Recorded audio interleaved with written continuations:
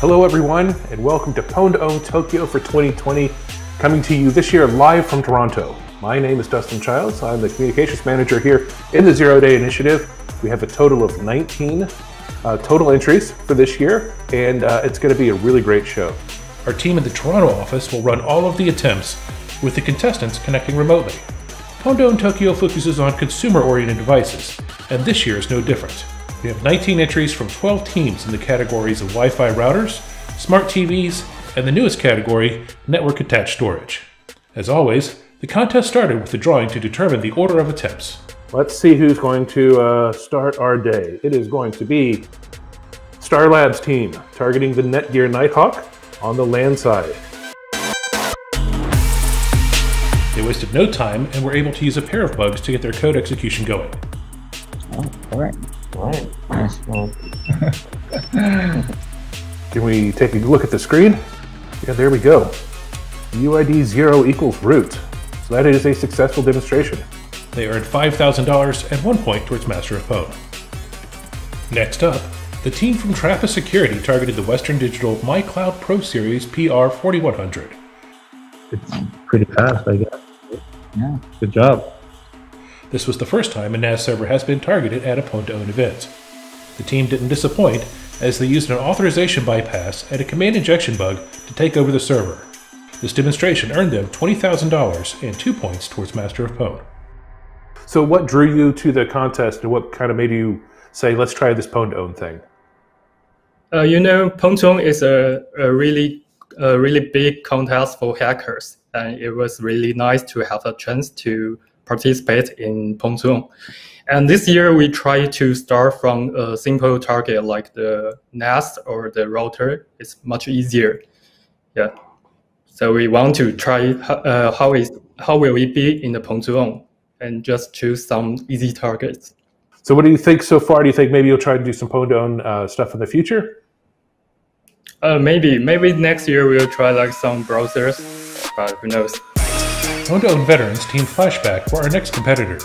They were targeting the WAN interface of the Netgear Nighthawk R7800 router. I see something here. Okay, what do you see? I see root, my friend. Yeah! Flashback did it again! Not only did they use a 2-bug chain to compromise the router, they were able to leave a backdoor in the router that would persist even after a factory reset. This demonstration earned them $20,000 and 2 points towards Master of Pwn. But how long did it take you to develop the exploit that you used today to win? Well, I think it took us around 2 to 3 days to find, and maybe a couple of days more to really package it in a very reliable exploit. So I know we cannot reveal any details, unfortunately, but the exploit is quite cool. So one of the things is that it installs a permanent backdoor, and it survives a factory reset. You can factory reset your router all you want, but our backdoor is not going anywhere. So let me be very clear on that, because that's cool. So it survives a factory reset, not just a power cycle? Factory reset. You got a factory reset. You can try to factory reset the router, but you're not going to delete our exploit. Basically, the only way to delete our exploit is the way we know, and we can replace it with another exploit. Next up, Pwn2Own newcomer 84C0 successfully demonstrated code execution against the Western Digital NAS. There you go. Good job. Perfect. So look at that. UID of root. Great. Done.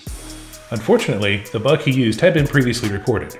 This still counts as a partial win, but he did not receive any points towards Master of Pwn.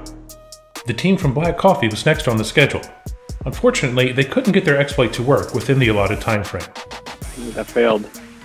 Unexpected. The team in Toronto coordinated with the contestants as best as they could, including swapping hardware in the middle of the attempt. I'm sure we'll see some great research from them in the future.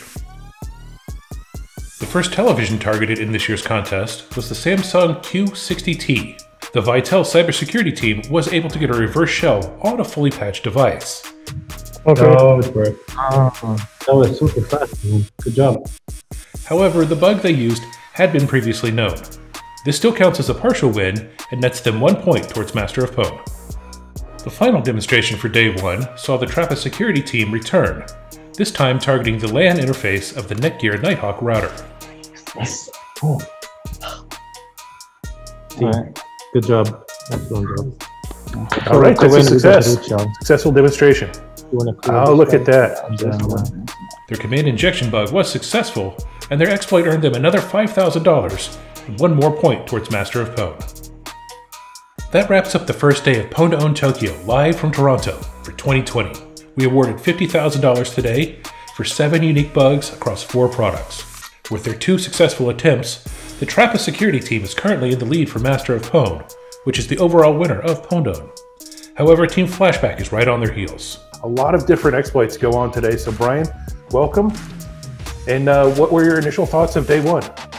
Yeah, so I thought today was a great day. The first time we've gone through the whole streaming process with this, and to get really every flavor of Pwn2Own to come through the stream. We had 4 successful entries, we had 2 partial entries, and we had actually 1 failure. And so people who were watching the stream most of the day were actually able to see kind of all the different kind of things that happen within Pwn2Own. Whether the contestant is going to win real quickly with a 0 day, or whether they were going to win real quickly and possibly have a duplicate during the disclosure process that would disqualify them from being a full win. Sometimes they would leverage a previously known vulnerability that would result in a partial win. And to actually have a failure on day 1, though it's sad for the Black Coffee team to have a failure, it's for the people on the stream who are watching the event, it's who may not have experienced Pwn2Own before. I mean, you can kind of feel the tension. You can understand that maybe the disappointment of the contestant who is participating in the contest, and also understand that maybe the bug was patched out, or something happened that would put them at a disadvantage. So kind of fun to see across the board, and hopefully Black Coffee will come back in a future event like they did. One of their members is actually part of the winning team at Pwn2Own Miami this year, so I'm sure they'll be back in the future. What are we looking forward to over the next couple days? The WAN exploits to me are always kind of the sexiest router exploits that are out there. Team Flashback, just from their history at Pwn2Own and how dynamic that team is, it's going to be an amazing exploit. I'm also looking forward to the Sony television hack as well, and the Synology device. I think these are new entries into the Pwn2Own contest. We are we're looking forward to see what comes from those, and I think the vendor will be on site for us to disclose to them. So I think it's we're excited to have this new category. It seems to be going quite well for us this year, and we'll see how it wraps up for the whole contest. Join us tomorrow as we begin at 10 a.m. Eastern, and follow us on our stream at Twitch and on YouTube. And of course, always look us up on Twitter. We'll see you then.